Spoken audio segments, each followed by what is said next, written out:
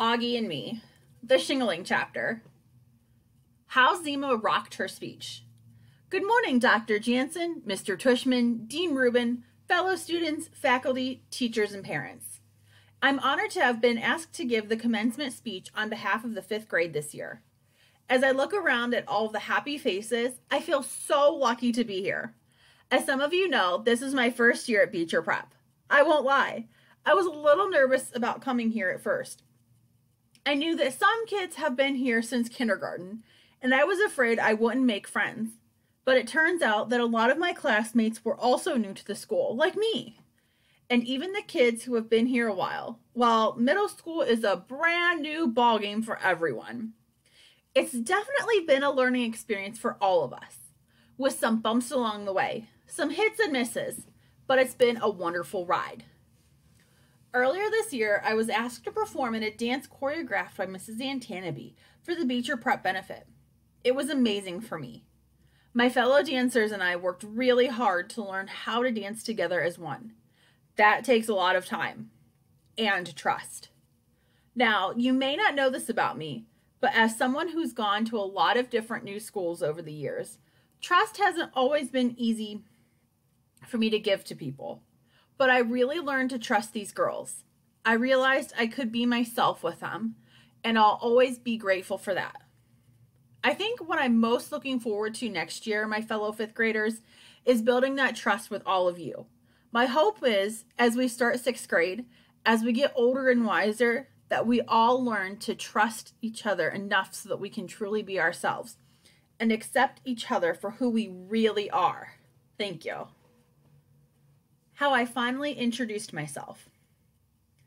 I had texted Summer and Zima the day I saw Gordy Johnson getting on an uptown bus, and we were all thrilled to know he was alive and well. There was so much else going on at the time, though, that we really hadn't had the chance to talk about it too much. We got excited, kept our eyes peeled to see if we'd spot him again somewhere else in the neighborhood, but we never did. He was gone. Again. The next time I saw him wasn't until the beginning of July. Suddenly, he was there again, sitting in front of the A&P supermarket awning, playing the same songs on his accordion that he had always played, his black Labrador lying down in front of him. I watched him for a few minutes. I studied his open eyes, remembering how they used to stare at me. I watched his fingers tapping the buttons on the accordion. It's such a mysterious instrument to me. He was playing "Those Were the Days," my favorite song.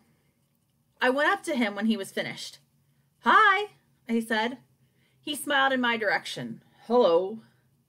"I'm glad you're back," he said. "Thank you, Missy," he said. "Where did you go?" "Well," he said, "I went to stay with my daughter down south for a spell. These New York City winters are getting tough on these old bones of mine." "It was a cold winter, that's for sure," I said. "That is for sure." "Your dog's name is Johnny, right?"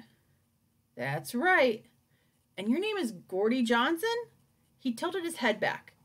"Am I so famous that you know my name?" he asked, cackling. "My friend Summer Dawson knows you," I answered. He looked up, trying to think of who I might have been talking about. "Her father was in the Marines," I explained. "He died a few years ago. Sergeant Dawson." "Sergeant Dawson," he said. "Of course I remember him. Glorious man. Sad news. I remember that family well. You tell that little girl I say hello, okay? She was a sweet child." "I will," I answered. "We had actually tried to find you. Summer and I were worried about you when you weren't here anymore." "Oh, honey," he said, "you don't need to worry about me. I make my way around all right. I'm not homeless or anything. I got a place of my own uptown. I just like to have something to do with myself. To get out with Johnny, I take the express bus in the morning right outside my building. Get out at the last stop. It's a nice ride. I come here out of habit, you know? Nice people here, like Sergeant Dawson was. I like to play for them. You like my music?"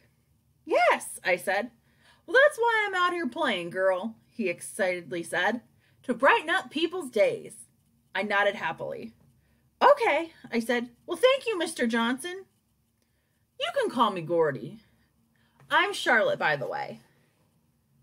Nice to meet you, Charlotte, he said. He extended his hand. I shook it. I better go now, I said. It was nice talking to you. Bye-bye, Charlotte. Bye-bye, Mr. Johnson. I reached into my pocket, pulled out a dollar bill, and dropped it into his accordion case. Swoosh.